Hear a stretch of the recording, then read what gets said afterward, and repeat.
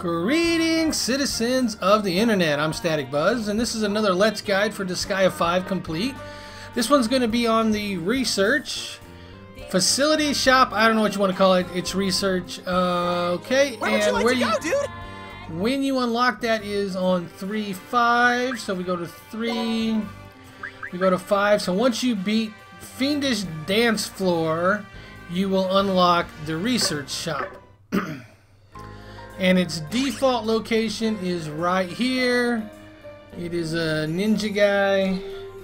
What? Let's go ahead and jump in there.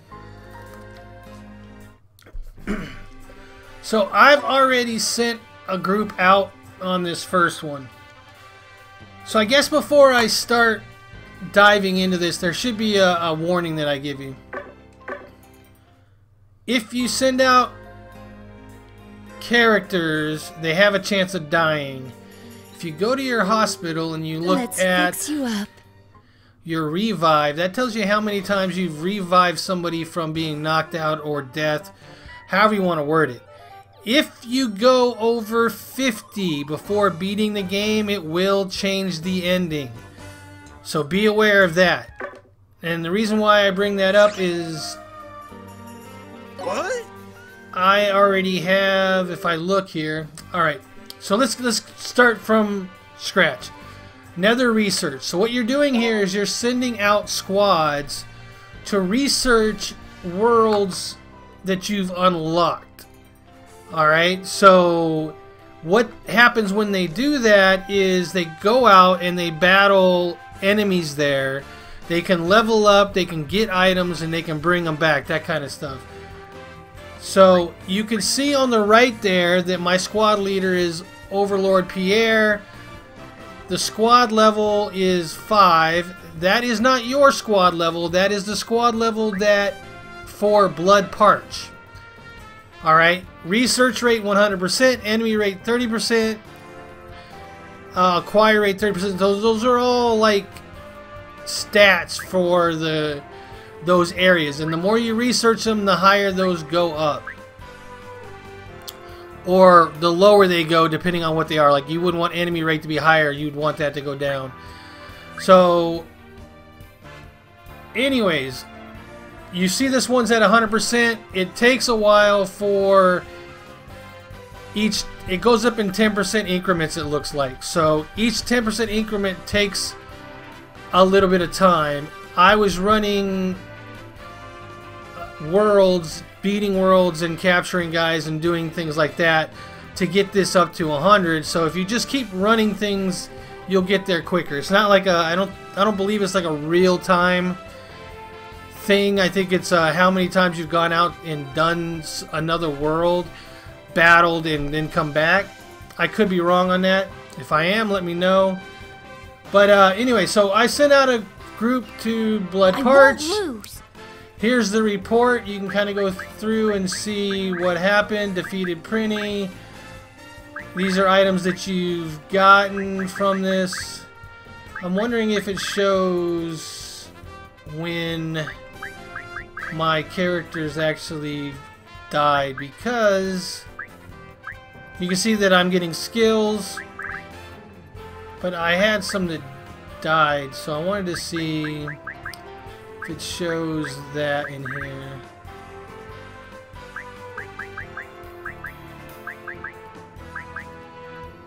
Now a prisoner. Alright. Discovered a gate to Dream Big Netherworld. Obtain save icon Red Magnus. Alright, so we're gonna go next. We're gonna go here. We're gonna go confirm. Wait. I won't lose. Alright, there you go. So yeah, I'm hitting the wrong button. Nintendo doesn't want to conform like everybody else. So these are all the items that I got from this one. You can see that I got a rare item, but everything else is common. But they have innocence and stuff like that, so, you know, still a win-win. So not a big deal. Alright, so now we're going to hit A again. We get a prisoner. Complete the research and read the report. So you saw in the list of things that it said Dream Big World was added, so that is added here. This is a rare Netherworld, and you will get... Wait, another world currently under the lost control. However, there are still resistances, and avoiding combat is impossible. So yeah, so you can send guys to this one and get items, and you don't have to unlock this by going through the game and going through the worlds. As you do go through the game and go through worlds, though, you will unlock more Netherworlds that you can go through. But also, as you progress through each one of them, you will gain more. I can actually send another group out if I wanted to, but I guess I should have looked at members list, because that would have showed me that I had some dead people. There you go. You see that I lost three people. They were probably a little low. Well, 8. They're 8 now. I don't think they were 8 when I sent them out. So the other thing to keep in mind is when you send Let's fix you up. characters out, you cannot use them until you get them back. Oh, Let's fix you up. I got a prize, because probably for revive. Yep, 10 revives. Not good. I'm not too worried about it. I'll be alright. So alright, I'm going to send another group out to the new Netherworld so you can see how that goes. Alright, so another thing you need to pay attention to is expedition ships. There's 4 of 4. I can only send 4 ships out right now. That number should increase as you go through the game and you unlock things, but for now you've only got 4 ships, so you can only have 4 research squads going out at a time. Oop. What did I just hit? I went up. Alright.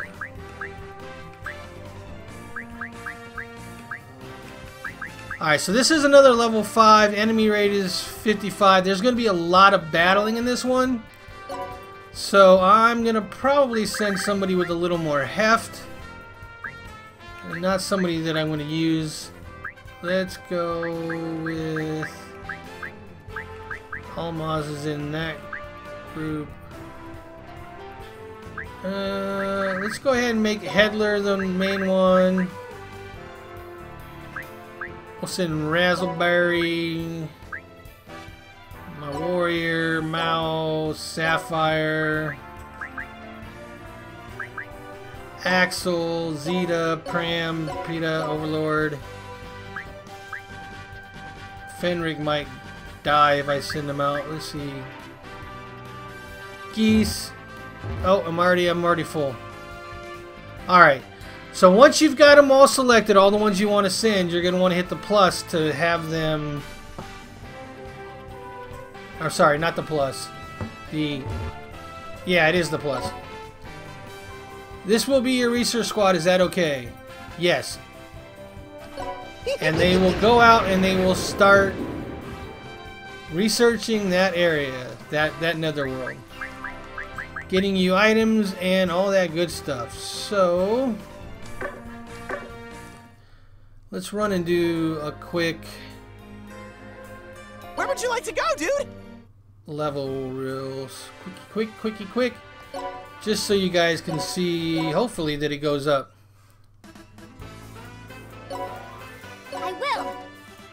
I will.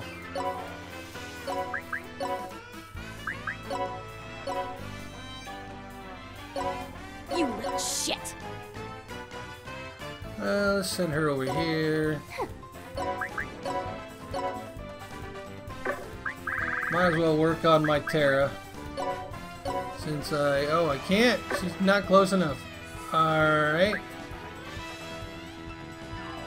Alright, we'll do Twilight Element, why not? And Desco. What specials? True godly weapon. Yeah, we'll use that.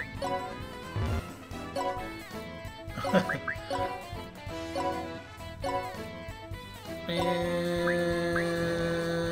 Nisa. Protect game industry.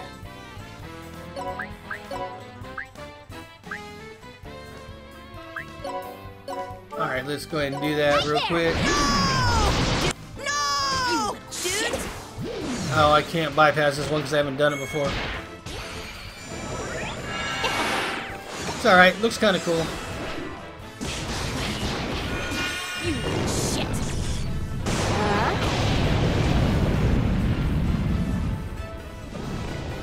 No! Dude! Same with this one, I haven't done this before. Oh, Desco's back comes off? Really? Dude! Just a hero when passing. That I can bypass, I've done that before. This is my justice. This is my justice. Alright, let's go back. Hopefully it's gone up a little bit. What?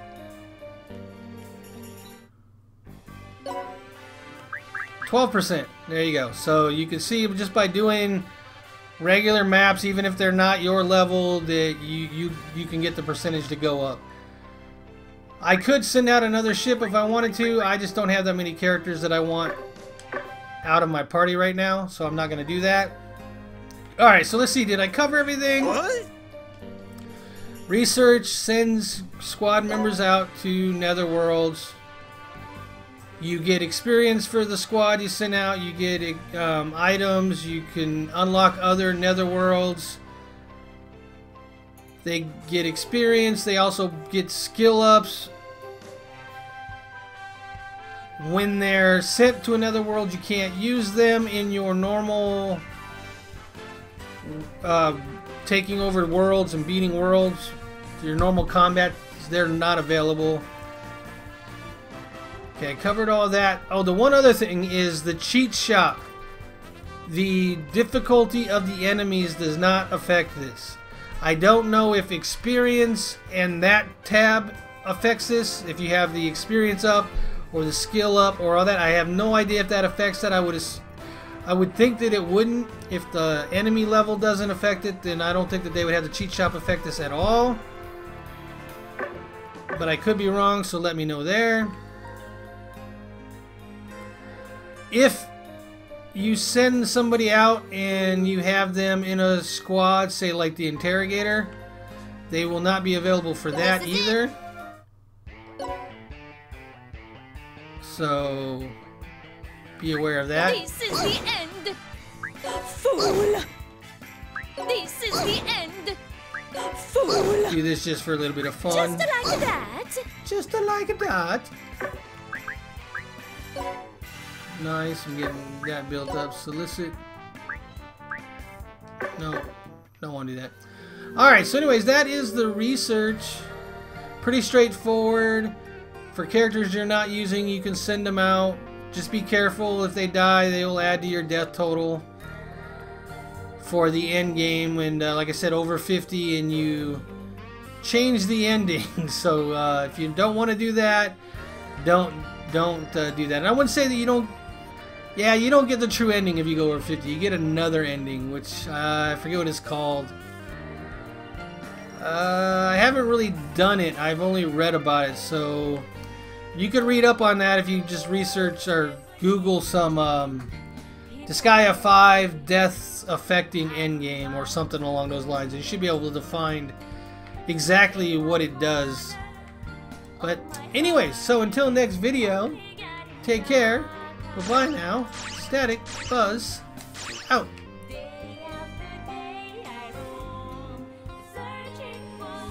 I don't care how many times I hear this song, it never gets old to me. Never gets old to me.